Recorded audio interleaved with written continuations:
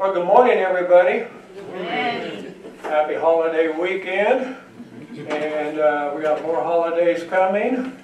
High holy days, the fall feast. So we want to get in about, well, every Sunday we can here. Maybe not next Sunday, but every Sunday we can here with lessons and some study on the fall feast of the Lord. So title of this fall feast, 2023, When God and Man Meet. And we're going to have our shofar blower in a few minutes show up here. John Lambert, he's a little bit late. So we're entering in a time here on God's calendar, the fall feast. We had the spring feast in the spring.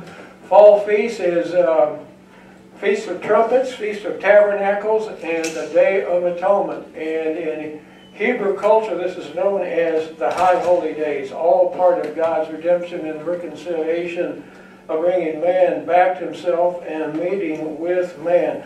I want to read the beginning here of Psalm 81. Psalm 81 is a psalm that is the psalmist wrote for the fall feast, so we can see why. Psalm 81 verses 1 through 4.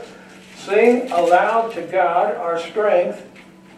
Raise a joyful shout to the God of Jacob. Sing aloud to God our strength. Make a joyful shout to the God of Jacob. Raise a song and strike the timbrel, the pleasant harp with the lute. Blow the trumpet, that's a shofar, at the time of the new moon. At the full moon on our feast day, that would be like at the first day of the Feast of Tabernacles. For this is a statute for Israel and a law of the God of Jacob. Now, I don't know how we all approach the feast. It used to, when I started studying this, well, it was something way back there. Yes, a lot of it was fulfilled, and then a lot was way out in the future. Well, we didn't have much to get involved in the present. And you know, this is so much about present involvement in the fall feast as to what happened in the past and to what happened in the future. And what will happen in the future. Exodus 23 says, 3 times a year you shall keep a feast to me. That would be Passover, Pentecost, Tabernacles. And the word for feast there is chagag, which means festival, festive, dancing, celebrating, joy before the Lord. And then in Leviticus 23, the Lord talks about all 7 feasts, which would be the 4 in the spring, and then the 3 to finish out at the end of the summer, going into the fall. The feasts of Yahweh, which you shall proclaim to be holy convocations, these are my feasts. 7 feasts include trumpets, and here the word for feast is moed, which means it's an appointed time. So we have a feast that are celebration, rejoicing, and joy before the Lord, and feasts that are also God's appointed times. Interesting here, Moses met the Lord in the tent of meeting. That word there is moed. That means moed is an appointed time of meeting with God. It's appointment with God. An appointment for a meeting. And the Lord wants us to keep us meeting with Him every day. Hey, yeah, you would come up here, John. John Lambert is here with the shofar. And I want to just read, before John blows that shofar, I just want to read something here that's going to give some understanding to the sound. We're not just looking for a shofar, we're looking for sound. And one of the things the Lord shared with me in studying this is Feast of Trumpets. It's a lot about the sound of the Lord getting to us, God getting His sound through us back to Him, God getting His sound through us making our sound, what we get from Him, back into this world. And we all know we're in a battle for our sound. We found that out in COVID. The enemy tried to shut down our shout. The enemy tried to shut down our sound. Now, I want to read this here, The Mystery of the Shofar by Rabbi Kurt Landry. This is going to give some insight into what John will be doing here. Like at Jericho, the Lord told them to march around the city silently. He said to give the alarm, and when they did, so to blow the shofars and give a shout.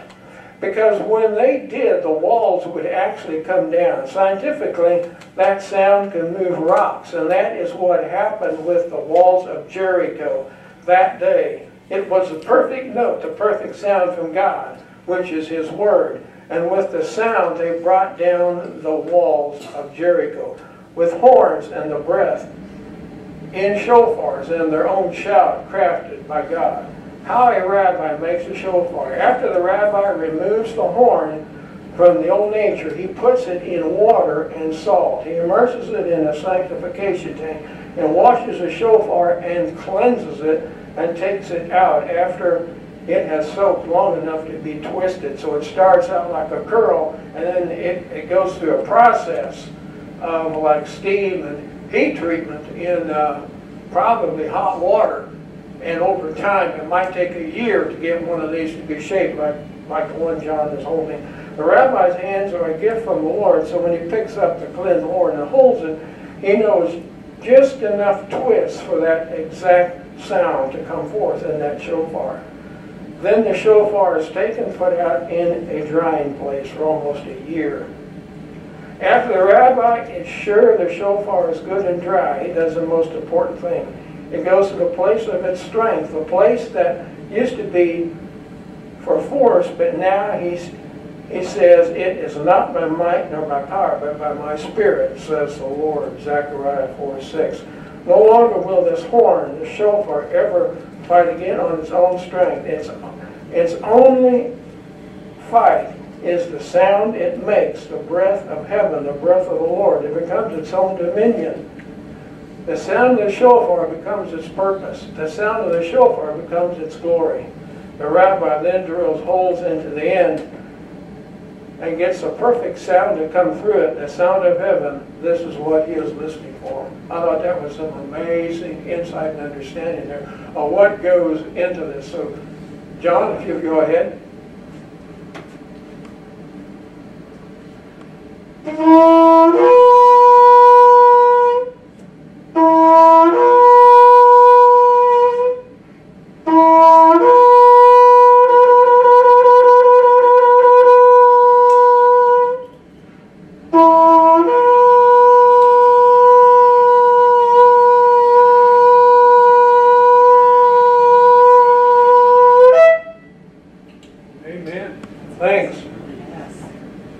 Sound like that in the world. Obviously, the sound of the Lord. Thanks, John. Yep. Maybe later again. I want to play about 2 minutes here from Paul Keith Davis. What he tells, this was 4 years ago, but what he tells to expect for the Feast of Trumpets.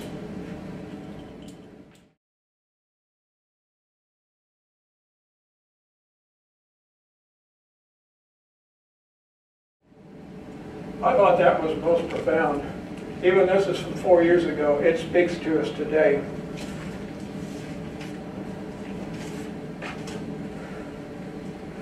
One of the things I did find in going through this is how many things in history have happened on the Feast of Trumpets. Like he was saying, that possibly the birth of Elijah, Joseph coming out of the dungeon on the Feast of Trumpets. For years and years, the prophet Bob Jones received daily, all-night revelation on the Feast of Trumpets, just specifically on that day. But here is another thing of great interest that happened on the Feast of Trumpets. September 5, 1774, it was the Feast of Trumpets in colonial America. They maybe didn't know it, but God had it all planned out. September 5, 1774, on the Feast of Trumpets, and also Jewish New Year, was the first meeting of the first U.S. Continental Congress in Philadelphia, with Bible reading and prayer falling on September 7th. That's this event right here. I just want to pass some of these around here and just pass them on down to the back. You can look at them and see what, you can pass that one back there. That's what happened on the Feast of Trumpets, 1774, in America, with the meeting of the First Continental Congress, followed by prayer and Bible reading. God was meeting with man on the Feast of Trumpets to trumpet forth a new government into the earth, a government by we the people, for we the people, of we the people. The feast days set forth heavenly patterns in the earth. The 7 biblical feasts represent the 7 events of Yahweh's plan of redemption, reconciliation. The Lord says this about the Feast of Trumpets this is Leviticus 23. Then the Lord spoke to Moses, saying, Speak to the children of Israel, saying, In the 7th month, on the 1st day of the month, you shall have a Sabbath rest, a memorial of blowing trumpets, a holy convocation. You shall do no customary work on it. You shall make an offering by fire made to the Lord. I come across this recently in a book from Chuck Pierce that I read several years ago called Interpreting the Times. And in this book, Chuck Pierce makes an interesting statement. In the Hebrew culture, life was defined by events that would be like the feast, related through relationship. When God and man meet, the principles like the feast and the Word of God manifest and become a reality in time. These events, these feasts, are tangible and allow us to measure and weigh a faith action or supernatural interaction and determine that heaven's plan has invaded Earth's atmosphere. The feast is the wisdom of God. Heaven's plan invading Earth's atmosphere. So this year, the Feast of Trumpets 2023 begins at sunset on Friday, September 15.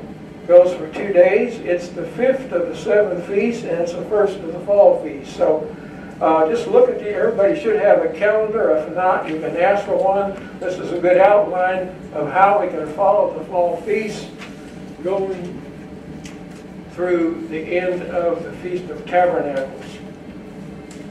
It's a memorial of blowing trumpets. The interesting thing is here to found, it says it's a memorial of blowing trumpets. In Hebrew, it's called Yom Teruah. Yom is day, Teruah is blowing or shouting. The interesting thing is there in the instruction in Leviticus 23, the word trumpets is not in the original language. I noticed something interesting. The main translation of that word Teruah, which a lot of Bibles translate as trumpets, is shouting, blowing. But the main action or activity of that is blowing of the shofar. This is really based on 2 words. Teruah and ruah are most often translated shouting, but is also used in the blowing of the shofar. The shofar, the ram's horn, connects back to Abraham and Isaac, where the Lord had instructed Abraham to find Isaac for the sacrifice of Mount Moriah. And the Lord intervened with his providence, and in a thicket or a bush close by, a ram was caught in its horns in the thicket. And it's believed from there, that's where the ram's horn came about, when the shofar came about, into Israel as a means of blowing the shofar.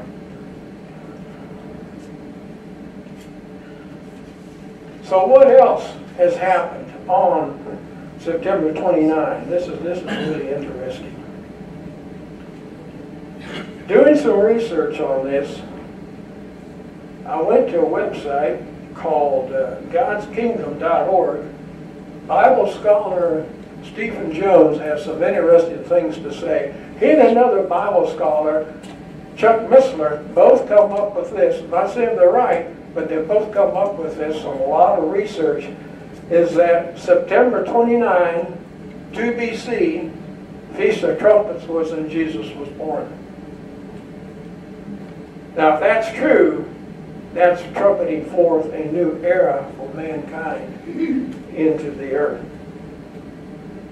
although some make a very strong case for Jesus being born on the Feast of Tabernacles. So if you go by the dating, I believe Jesus was born on the Feast of Trumpets, trumpeting forth a new era for mankind. Interesting here, the Lord says that this Feast of Trumpets was to be celebrated and observed on the first day of the 7th month, which is the month of Tishri. But that's also when the Jewish New Year begins in modern Judaism. So how can you have a new year beginning in the 7th month? That brings about a lot of confusion. A lot of people, it's caused a lot of misunderstanding. But I thought it important to clarify some things here in time, because you see, two things here with the Feast of Trumpets that makes it unique and sets it apart from all other feasts is its timing. First day of the month. No other feast has it. And the main activity is sound. God's sound coming through for His purposes, through His people, through the instrument of the shofar. So how can we have a feast like the Feast of Trumpets begin on the first day of the 7th month, yet when the Jewish New Year is starting on also that same day? When we come across this, again, I went to this website, godskingdom.org, by Bible scholar, teacher Stephen Jones. You want to get some real deep information, a lot of understanding. This man has thousands and thousands of pages of research on Bible history, Old Testament, present, New Testament, and going into the future. Well, he writes this, Genesis 8:13 tells us that the water, Noah's flood, dried up on the first day of the last month. This day later came to be celebrated as Rosh Hashanah, Feast of Trumpets. God told Moses in Exodus to make the Passover month the first month instead of Tishri, the month of the fall feast. This is why Tishri is now the 7th month in the Hebrew calendar. In Noah's day, Tishri was still the first month and considered to be the beginning of the creation of man. So what we have happened in modern Judaism is Rosh Hashanah, beginning of the Jewish New Year, goes back to the old dating system prior to the days of Moses, in the days of Noah, and the world prior to the flood, to where the New Year was considered to begin back in the fall, as they believe that dated back to the creation of the earth by Almighty God. So the true biblical year starts on the first day of Passover month. I come across this here too from Bible teacher Stephen Jones on understanding when the year begins. And it really gave me a lot of understanding of all the confusion that's out there on this.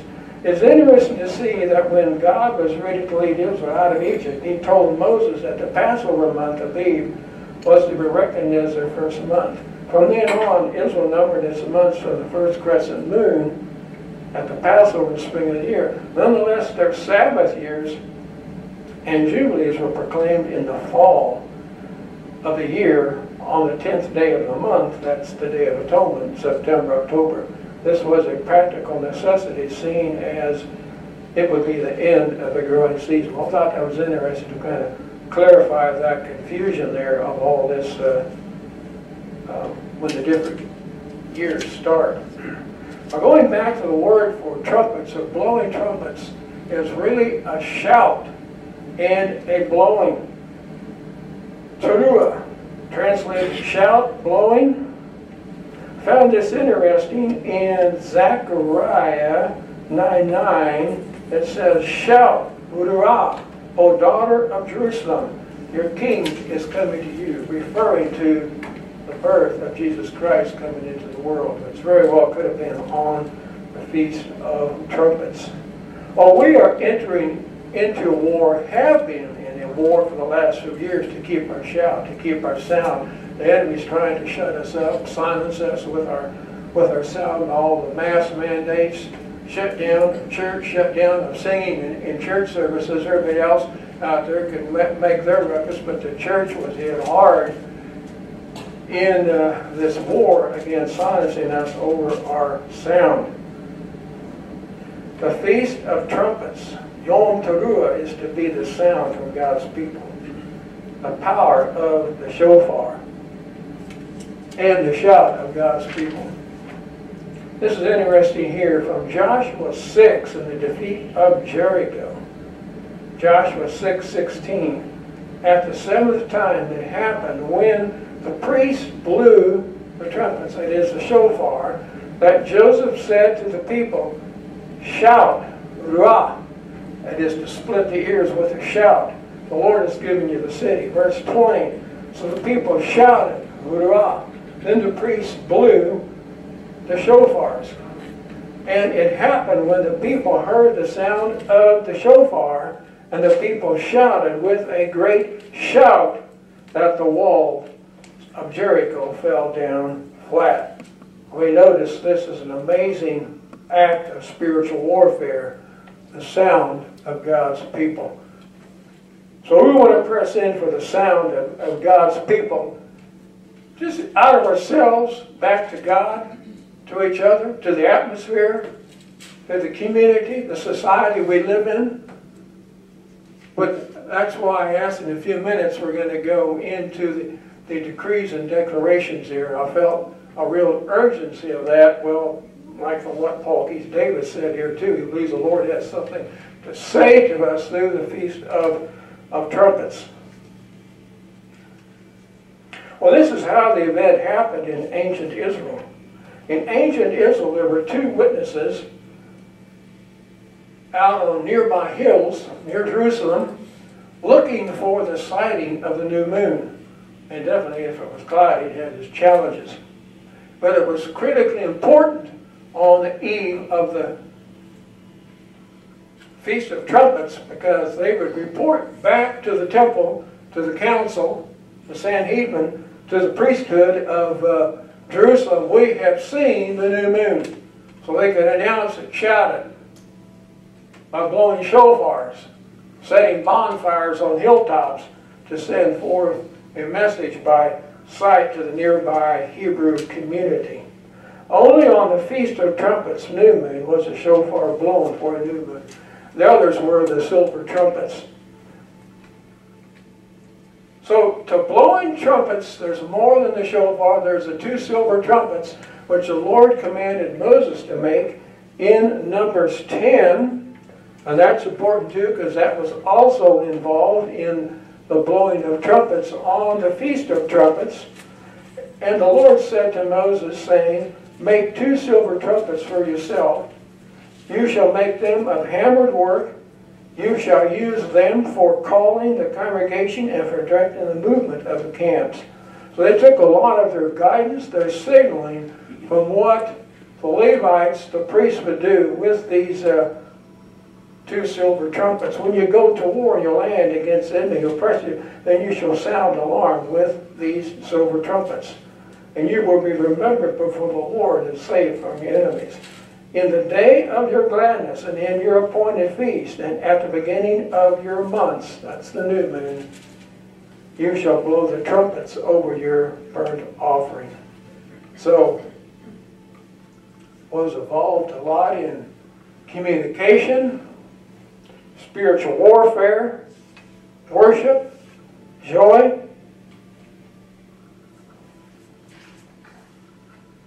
Just want to share some more study notes here before we go into our decrees and declarations. Not only does the shofar blast signal the beginning of the seventh month when the new crescent moon is sighted, but it announces the return of the bridegroom Yeshua coming for his bride. The very first scripture records the blowing of the shofar occurring was to herald Yahweh's giving of the Torah at Mount Sinai, where it says that the shofar blast sounded long and hard, which was the Lord himself blowing the trumpet from heaven or coming down close to the Israelite people in sounding the trumpet, announcing a new sound into the earth. And we have that sound still with us today. The shofar was blown to herald, to announce the Day of Atonement, to announce the year of Jubilee every 50 years. The shofar was blown when a king was anointed. The shofar was blown to rally the troops. The shofar was blown to announce Yahweh's presence and to praise and worship Him. The shofar was blown to call the people to fasting and repentance. The shofar was blown to sound the alarm for war. The shofar was even blown by Yahweh Himself, like in Exodus 19. The shofar was blown by the angels.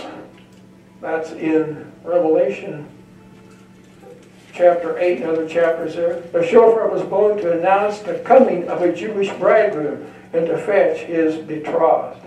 A picture of Yeshua returning for His bride and His church. There are different sounds that are made on the shofar. Well, there's probably 101 sounds or combinations of sounds, like 2 longs, 3 shorts, that type of a thing. Basically, it comes into about 4 types of sounds. A tekiah, won't have time to explain all of this. The shevarim, the teruah, and the tekiah gadolah. The last shofar blown on Yom Teruah is very likely that which Paul refers to as the last trumpet shofar in 1 Corinthians 15:52, signaling the resurrection of the righteous dead to meet Yeshua. The parable of the 10 virgins in Matthew is a picture of this. Prior to the bridegroom return, the shofar and a shout is made announcing to the bride that the groom is on his way. This stage of the Hebrew wedding is pictured in the day of the awakening blast. Yom Teruah is primarily known as the day of the awakening blast. On Yom Teruah, the Feast of Trumpets, the Israelite bridegroom would return from his father's house after having spent 6 months building the house for the new couple. And here's another thing from Dr. Chuck Missler, a late Bible teacher. Chuck Missler was a great Bible teacher, scholar, and left us with a wealth of knowledge on the Bible. He says, the Feast of Trumpets prophesies the resurrection of the dead. It has been called in Jewish circles the Day of the Awakening Blast. The first event on the prophetic calendar relating to the second coming of Christ is the resurrection of the dead. We believe that the appointed time for this event is on the Feast of Trumpets of some year. For this reason, Jesus spoke of His coming in Matthew 25, saying, "Be on the alert, for you do not know the day nor the hour." And this phrase about not knowing the day nor the hour is peculiar Hebrew, which they specifically applied to the Feast of Trumpets, whose beginning was unknown until the new moon was sighted. It all depended on the new moon being sighted. Well, I guess it's all different today, and modern technology back then depended upon man and the weather and being in the right place at the right time to see the new moon. Well, now with astronomical science, the new moon can be pinpointed down to 1 second, years ahead. Interesting. More notes here from Dr. Stephen Jones, trusting with our Lord. The Feast of Trumpets signifies the resurrection of the dead. The Lord Himself will ascend with the trumpet of God, and the dead in Christ will rise first. This is confirmed in 1 Corinthians 15:52, for the trumpet will sound, and the dead will be raised imperishable. These 3 instructions of the purpose of the Feast of Trumpets, and these 3 instructions tell us about prophetic events that are yet to occur on this feast day. So we've been looking at some past things, even in our own time, that have happened on the Feast of Trumpets. And into years ahead. Well, I'm sensing a very, let me read this here yet about the last trump from Dr. Chuck Missler. The shofar, and this is interesting here, the shofar is associated with Akedah, Abraham's offering of Isaac on Mount Moriah, as detailed in Genesis 22. Rabbinical tradition associates the left horn of the ram as the first trump and the right horn as the last trump. A distinguishing feature of the celebration of the blast, climatic blast, Tekiah Shofar, this is not the usual series of short blasts signaling alarm or bad news. Rather, it is a long blast signaling victory or good news. It is the blast that is referred to as the last trump. That was interesting.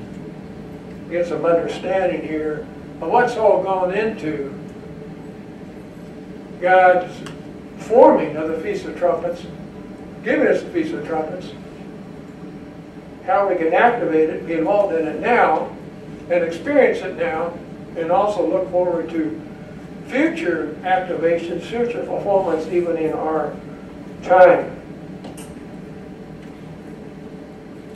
Well, I sent out the email about getting our decrees ready.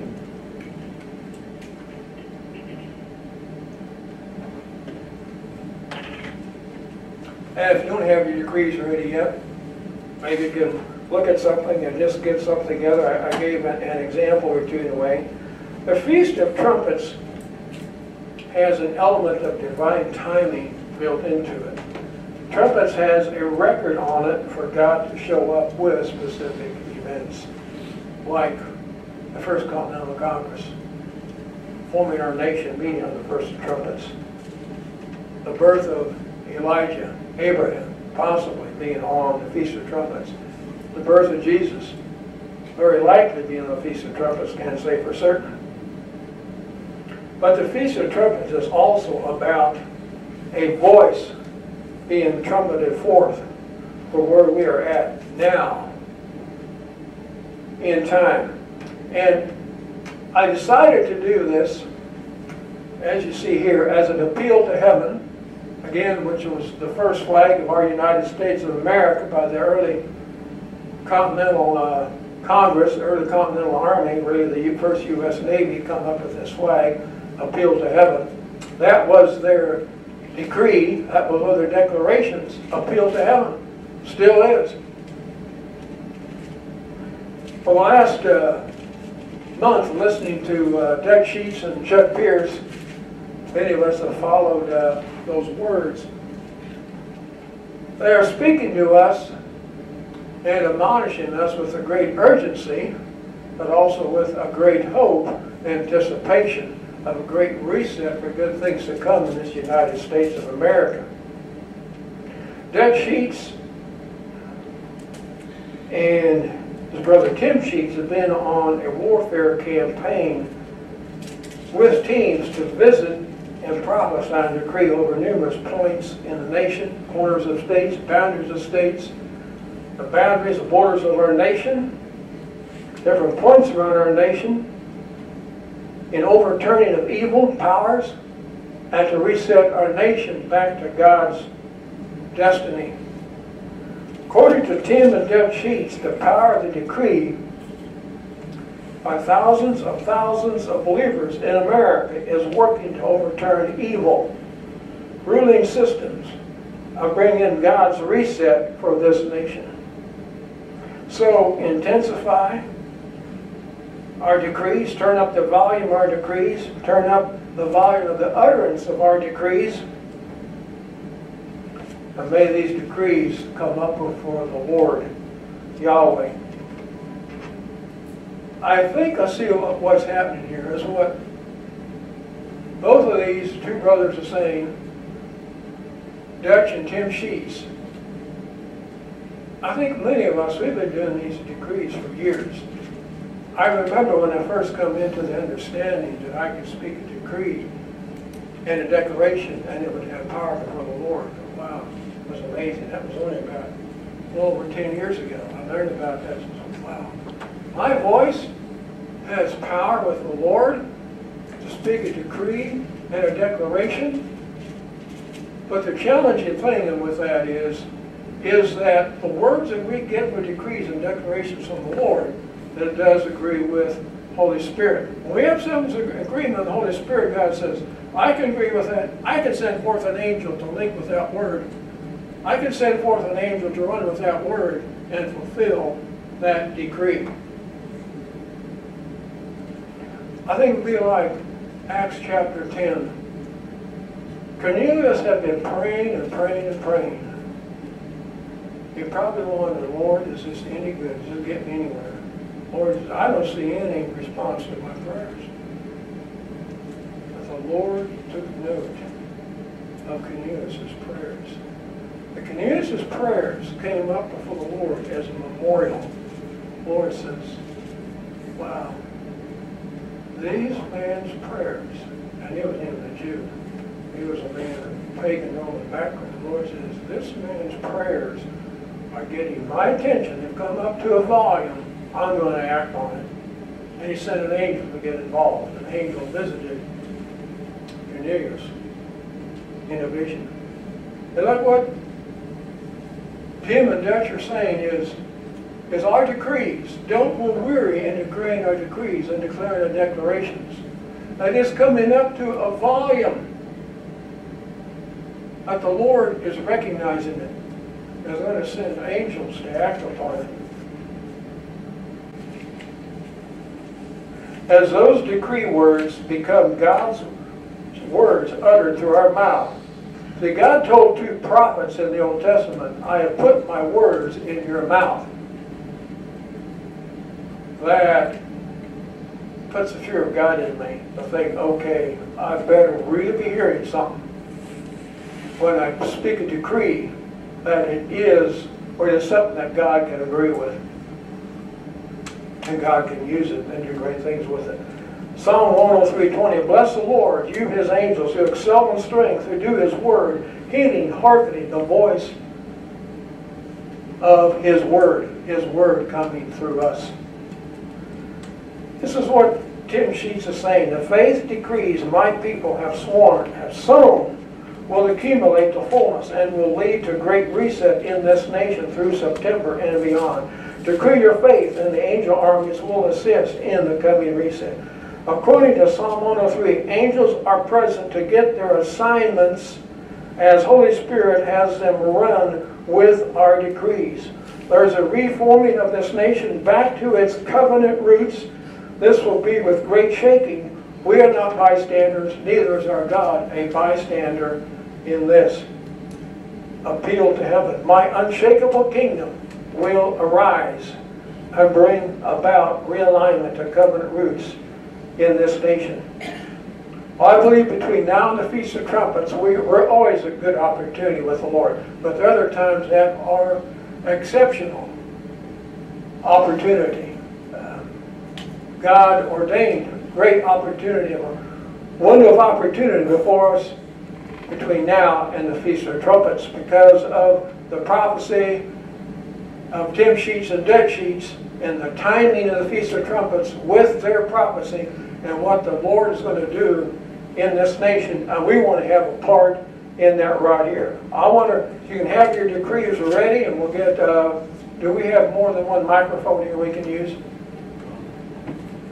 You could get the other microphone ready and we can go with our decrees.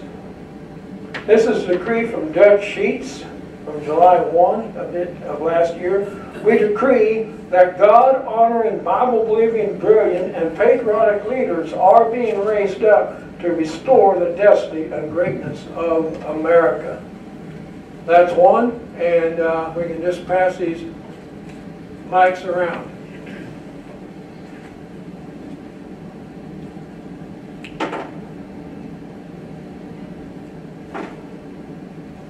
Okay, I have a couple here.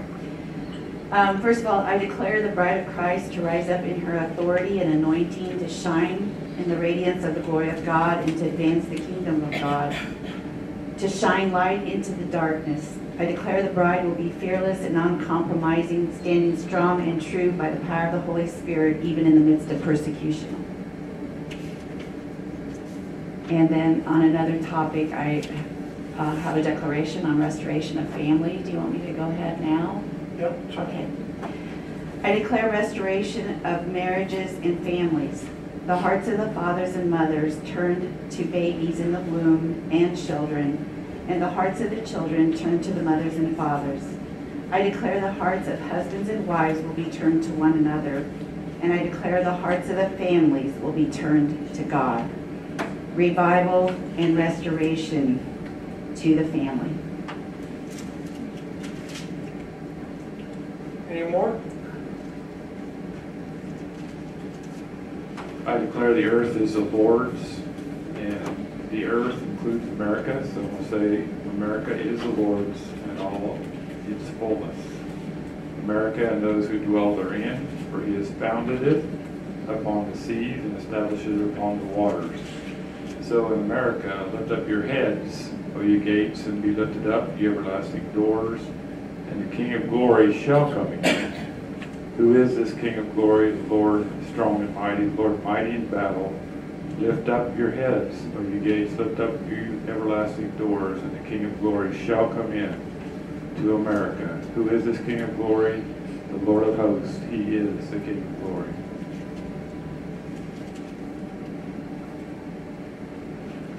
While we're looking for more decrees back there, I just want to hold this up here.